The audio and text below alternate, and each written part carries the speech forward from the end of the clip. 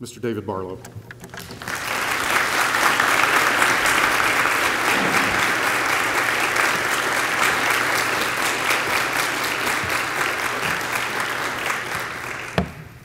Thank you.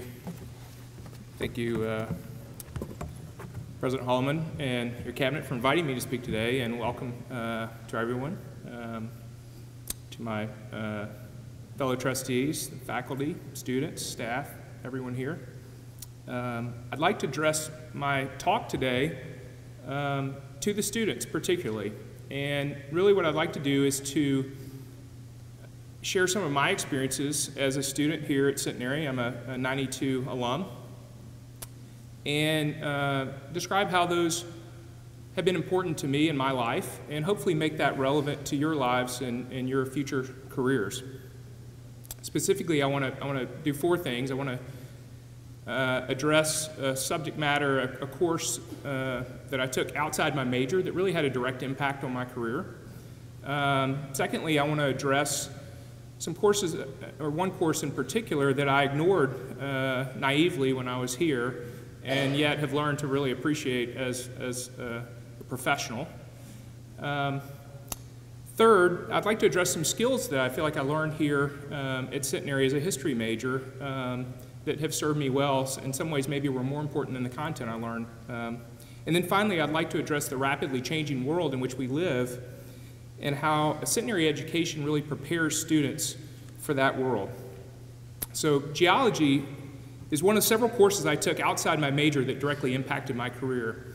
I took an environmental geology class here, and we went out and saw things and learned. We went to the local car washes and saw where runoff is collected, and we went to the water treatment plant and saw how water from the Cross Lake is treated for drinking water for the city of Shreveport. We went to study floodplains and how residential and commercial development affected those floodplains. We went to the Dole Hills lignite mine, and we studied about surface mining and reclamation. And what I did not know then, but would later learn, is that those things had a real direct impact on my career. I later worked as an intern for Senator J. Bennett Johnson, who was a champion of the Red River Navigation Project, which was one of the things we studied. I would work for the utilities, SWEPCO and CLECO, who operated the Dole Hills lignite mine. I got involved as a lawyer in litigation involving drilling oil and gas wells under Cross Lake. And then I would leave the practice of law, which I did for 5 years, to join the oil and gas industry and to work in that industry. And what I could not have foreseen then is that the combination of horizontal drilling and hydraulic fracture stimulation would revolutionize that industry, but at the same time it would put strains on environmental resources, most particularly surface and groundwater that we studied in geology. So my background here in geology broadened my knowledge really beyond my major and prepared me well for my career and all the challenges that I've seen in that. One course that I took that I really didn't appreciate at the time, and it's one of several that in hindsight I've really come to appreciate, was psychology. I naively thought that psychology was only a means to become a counselor or a therapist. That was not something that interested me, and so I really ignored it. And what I've come to learn as an adult and a professional is how important that discipline is. It's just one example of many here at Centenary that broaden your knowledge and become directly applicable in your career. For me, I've worked in family businesses, and a mentor of mine really opened my eyes to how psychological issues often are more important in a family business than a legal or a business issue. Interpersonal relationships between family members, between siblings, parents, cousins, can become very important. And my mentor, actually, he was a lawyer, taught law, and left the practice of law and teamed with psychologists just so he could help family businesses with these issues. And incidentally, the Centenary Family Business Forum does an excellent job with local families helping with these same issues. Is a great resource for this school and this community. Psychology, it's interesting, is increasingly important in the investing world. We were recently pitched as a business idea investing in a behavioral finance fund. And behavioral finance is an emerging part of the investing world that says, okay, in the mid-20th century, investors look towards deep fundamental analysis. You can think of people like Warren Buffett or Benjamin Graham.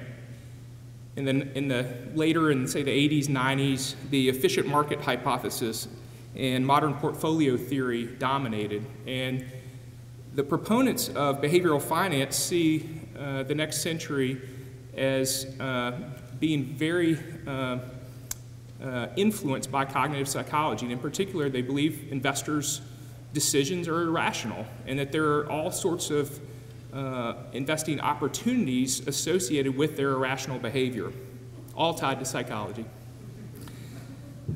Another theme in my education is that the skills that I learned were often more important than the content. As a history major here, I had to do a senior thesis project. I had to pick a subject matter that had previously not been researched. We learned the differences between primary and secondary sources. We had to find both. We had to research the topic. We had to form a conclusion. We had to articulate that position in writing and orally, and then we had to present that before our peers and before scholars. And what I found later in life is that in many ways I did the same thing as a practicing lawyer. I would be researching cases and statutes and regulations to form a conclusion for a client, and sometimes that conclusion would inform a memorandum, other times maybe an opinion letter, still other times maybe oral argument or a brief to a court, but it was essentially the same process. Even now, as a business executive, that same process helps me evaluate and make decisions daily. The skills that I learned here at Centenary really have been invaluable to me in my career. And they include things like critical thinking, the ability to do research, to look at things independently, not just look at what someone says about it, but the primary sources of evidence, and then form a conclusion and articulate that position. So I'm very thankful for that.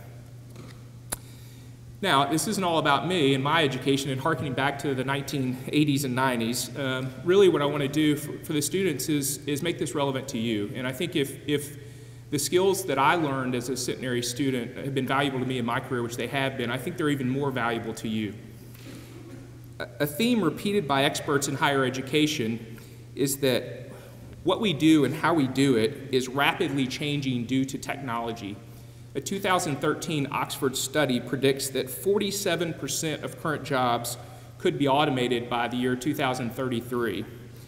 Sheryl Sandberg, the COO of Facebook, highlighted the issue in a Harvard Business School speech when she noted that not only did Facebook not exist when she got her MBA, but Mark Zuckerberg was only 11 years old.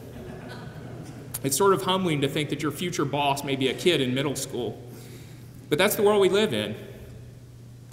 The rapidly changing nature of the world means that the skills you acquire, such as critical thinking, problem solving, writing, speaking, they remain very important, but domain expertise is challenged. Instead of learning a particular subject matter for a specific job that you may have for your entire career, you now must have learning agility. You must be able to become an expert in a particular field, but also to expand or even replace that expertise over the course of your career. This process of discerning the truths through study of primary and secondary sources and peer review, which I learned at Centenary, is contrary to recent concepts of fake news and a post-truth era.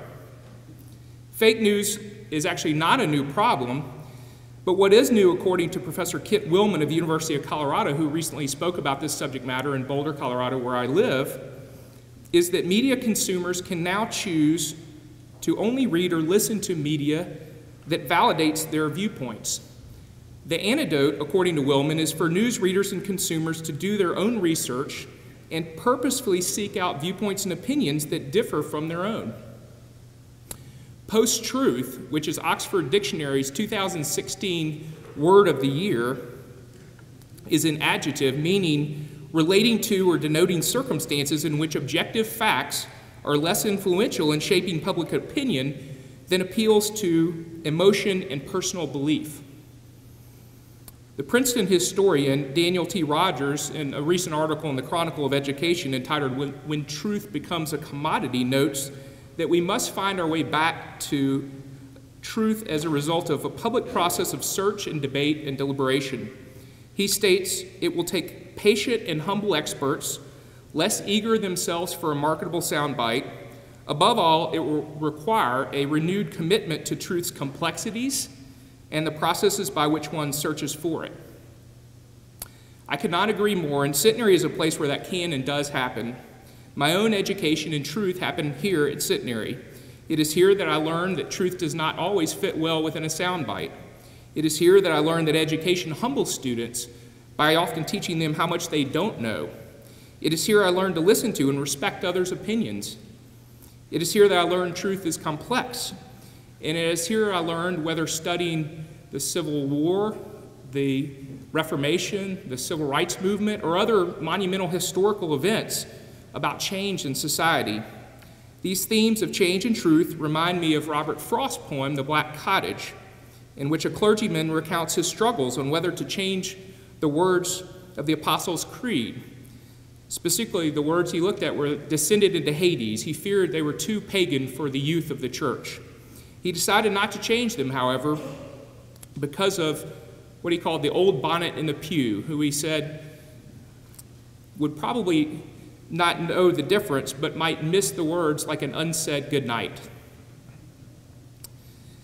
Strange how such innocence gets its own way, he notes. Frost concludes the poem with this observation about truth and change. "For, dear me, why abandon a belief merely because it ceases to be true? Cling to it long enough, and not a doubt it will turn true again. For so it goes, most of the change we think we see in life is due to truths being in and out of favor. As I sit here, and oftentimes I wish I could be a monarch of a desert land, I could devote and dedicate forever to the truths we keep coming back and back to.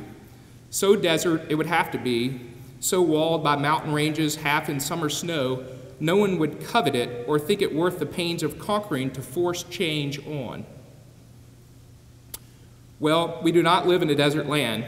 There is truth, but change will happen, and our understanding of truth and its complexities will be challenged by that change.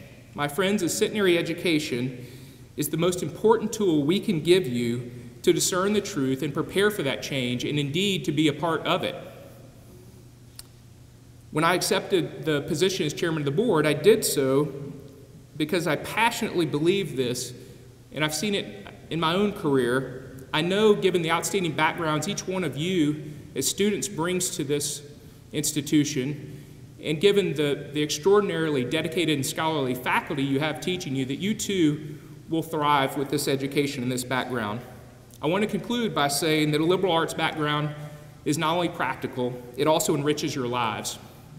It informs how you look at the world. It's the beginning of a lifelong of learning. It opens your eyes to art and music and literature and so many other beautiful things. May your time here at Centenary not only prepare you for a rapidly changing world, but also transform and enrich your lives. Thank you.